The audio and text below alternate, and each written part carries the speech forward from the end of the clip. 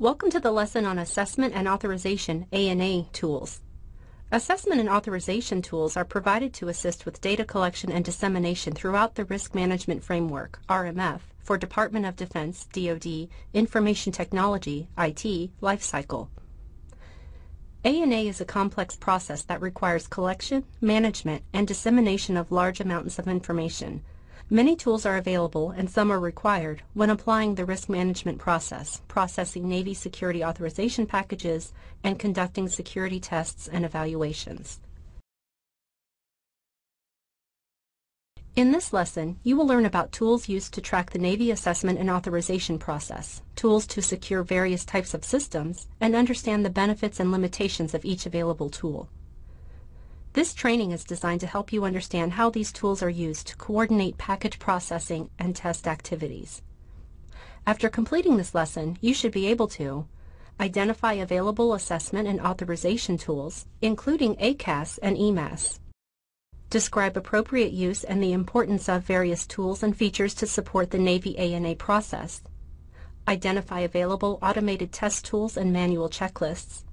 Describe the features, benefits, and potential drawbacks of automated test tools. Recognize how the results of automated tools and checklists are captured and used in the Risk Management Framework for Department of Defense Information Technology lifecycle.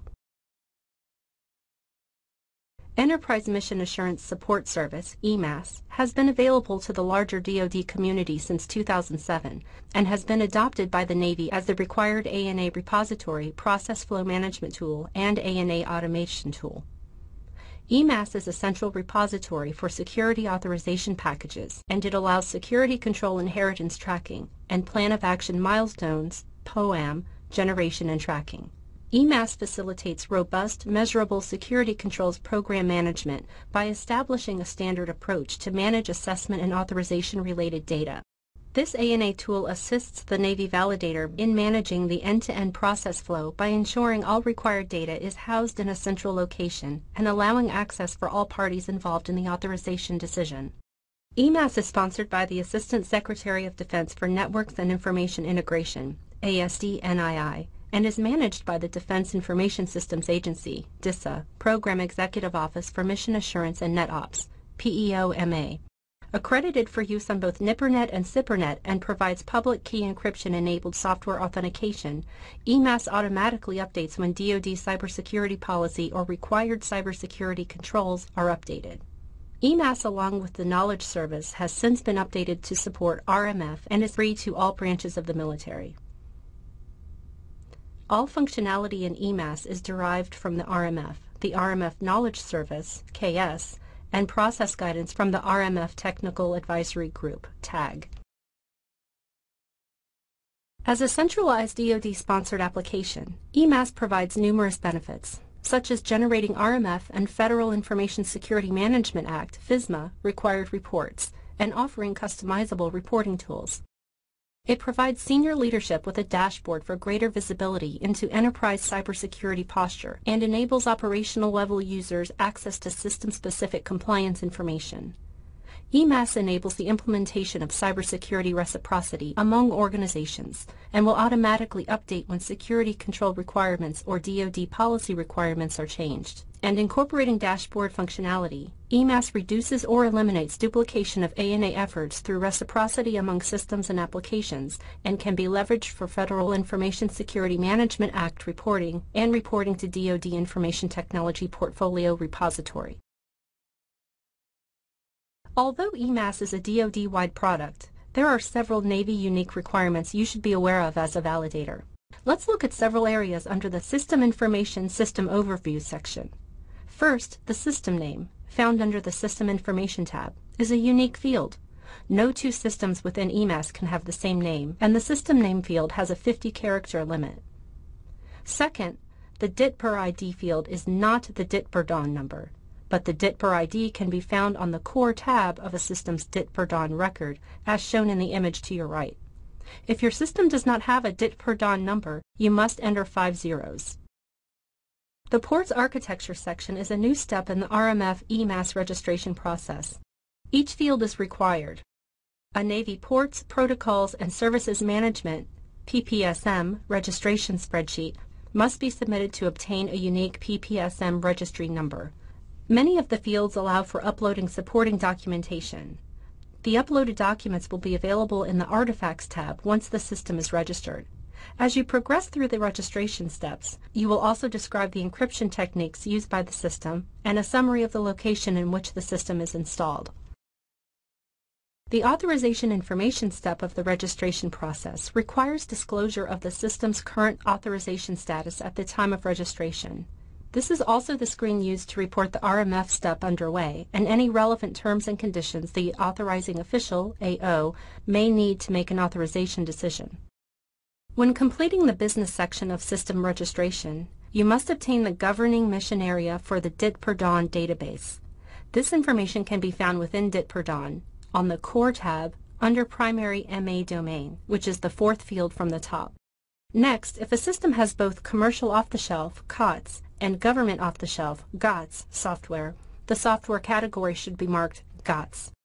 Finally, the Other Information section must include several Navy-specific entries: the impact date, impact statement, whether the system processes naval nuclear propulsion information, or NNPI, whether the system includes a wireless capability, whether the system processes North Atlantic Treaty Organization (NATO) information, the DIT/PER/DON ID, and authorization type requested.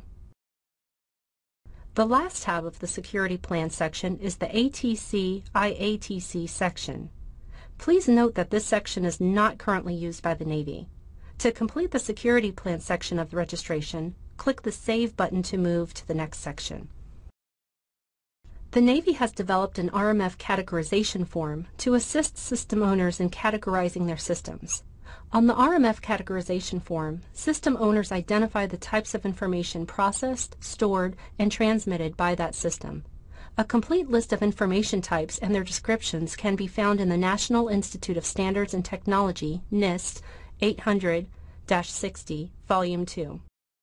After this has been completed for each information type, the additional considerations, the classification and releasability of information, need to know, external connections, etc., are reviewed and assessed to determine the system's overall impact value for each of the three security objectives. This value is documented in EMAS, and the RMF categorization form can be uploaded as evidence for the system categorization. The rationale for categorization must be completed and address each of the security objectives. An information type is a specific category of information, e.g., privacy, medical, proprietary, financial, investigative, contractor-sensitive, security management, defined by an organization or, in some instances, by a public law, executive order, directive, policy, or regulation. There are three security objectives: confidentiality, integrity, and availability. FIPS 199 defines three possible security impact values: low, moderate, or high. The impact values of low, moderate, or high are assigned based on the anticipated magnitude of harm that can be expected to result from the consequences of unauthorized disclosure of information, unauthorized modification of information, unauthorized destruction of information, or loss of information or information system availability. The Manage Controls step of system registration allows the user to add additional controls. Click the Add Additional Controls button to open the Add Additional Controls screen. These controls may be selected from those unassigned from the National Institutes of Standards and Technology Special Publication 800-53 Revision 4 Control Set. Any available controls to be added to the baseline will appear. Upon checking a desired control, you will be prompted to provide reasoning for adding to the baseline control set. Enter the reasoning for adding the selected control and click Save. Once saved, the newly added control will be listed alphabetically in Manage Controls. The listing will display an Added icon, signaling it was added to the base of controls, a Delete button to remove the added control, and a Comments hyperlink to view control justification. In the Inheritance section, the user will determine if any controls or individual assessment procedures, AP, associated with a control will be made inheritable. By checking the Inheritable column next to the control, the user is making the control available to be inherited by a receiving information system. If a control is marked as inheritable, the receiving information system is eligible to inherit the owning information system's control status and assessment procedure results. Common controls are a form of inheritable controls in RMF. There are 3 tiers of common controls.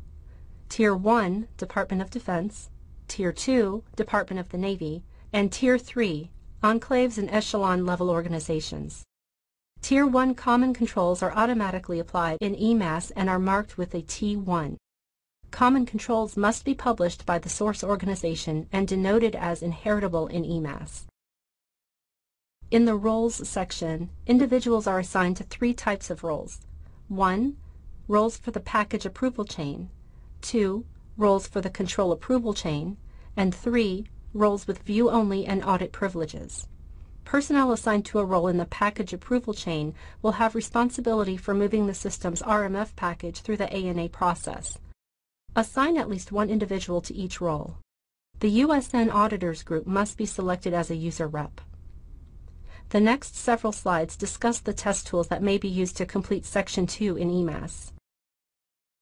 Most automated tools will require varying levels of manual validation to identify false positives or confirm the status of settings that cannot be checked automatically. Manual testing tools may include configuration guidance, best practices, and security checklists. The DISA Security Configuration Checklists, available on the Information Assurance Support Environment (IASE) website, provide checklists for an entire Security Technical Implementation Guidance (STIG), should the validator choose a 100% manual process. The DISA STIG Viewer, shown here, can be used to import automated test results and complete manual validation. When working in EMAS, there are 2 approval chains, a package approval chain and a control approval chain built in. The control approval chain, CAC, is a sub-workflow of the information system owner, ISO, role, and happens before the ISO submits the package for review and approval. The package approval chain, PAC, is the workflow that ends with an accreditation. Looking at the diagram, you will see that the ISO registers the system. Once the ISO completes the system registration, the system automatically becomes visible to the Information System Security Engineer, ISSE. Once the ISSE has completed their input and tasks, they submit the system to the validator. Once the validator has completed validation, they notify the ISO that the system is ready. It is important to note that the validator must be added after the system is registered. If a validator has not been identified in EMAS when the ISSE goes to submit the controls for review, there will not be any controls to select. If the ISO agrees with the results, then the package is submitted to the Echelon 2. A package is a snapshot of the system at that moment in time. Let's take a closer look at how this process works on the following slide. Click the Next button to learn more about the EMAS approval chain.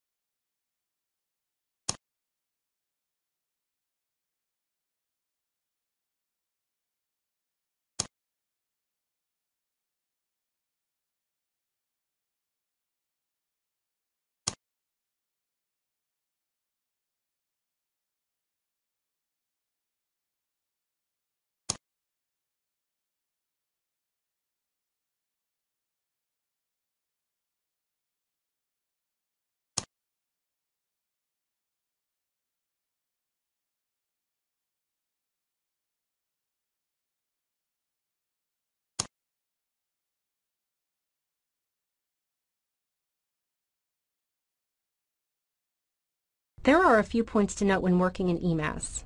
It is important to remember that EMAS has strict process flow management. Before you submit a package, make sure you have included any required artifacts. Once the package is submitted, any changes you make or artifacts added will not be included in the package review unless the package is returned to you for resubmission. EMAS underlines misspelled words in red, so there is an opportunity for spell check. You can right-click the word and select the correct spelled word.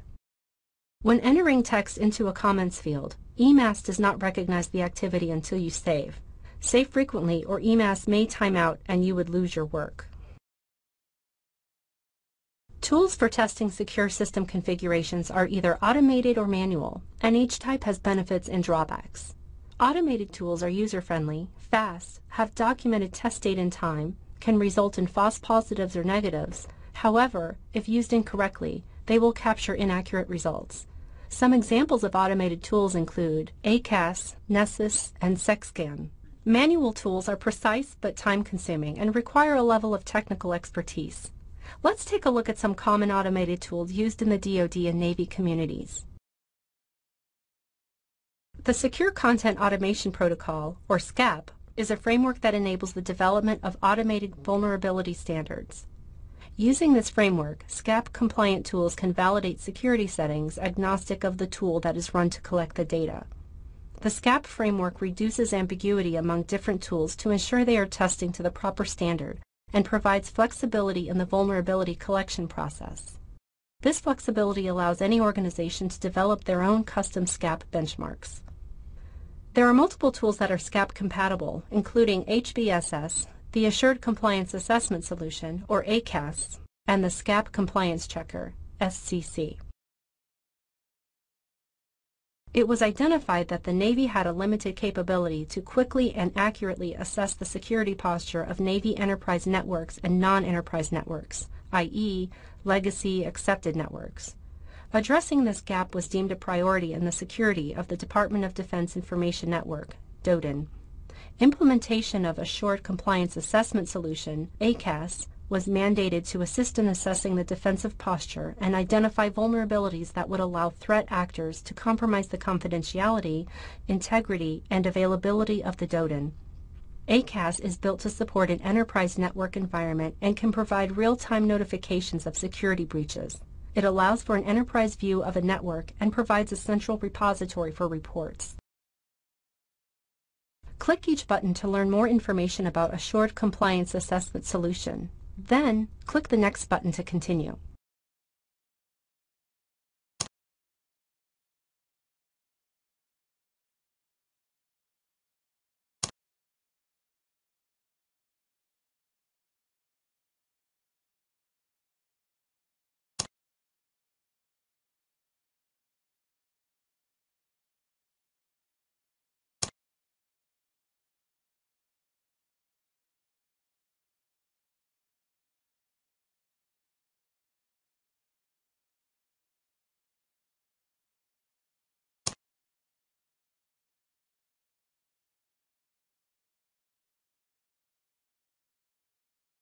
Let's go over some ACAS ANA reporting requirements.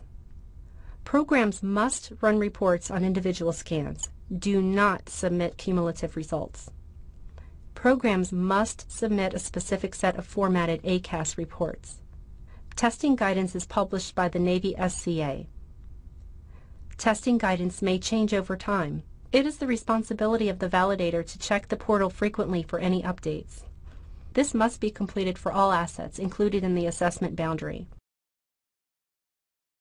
When the system is ready for validation, the validator tests each of the controls using the security control validation procedures available on RMF Knowledge Service portal and may use any of the tools discussed to verify and capture the data, output required reports, and analyze risk. Checklist results may be compiled in the STIG viewer, and required information is entered into the Security Authorization Package Processing Tool, EMAS. After analysis is finished, the Plan of Action and Milestones, POAM, is prepared, and following final review by the ISO, the package is submitted for an authorization decision and, if granted, moves into the continuous monitoring portion of the RMF lifecycle. Congratulations! You have completed the ANA Tools lesson. You should now be able to Identify available assessment and authorization tools, including ACAS and EMAS. Describe appropriate use and the importance of various tools and features to support the Navy ANA process.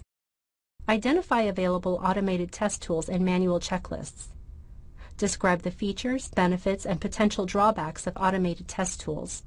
Recognize how the results of automated tools and checklists are captured and used in the risk management framework for Department of Defense Information Technology lifecycle.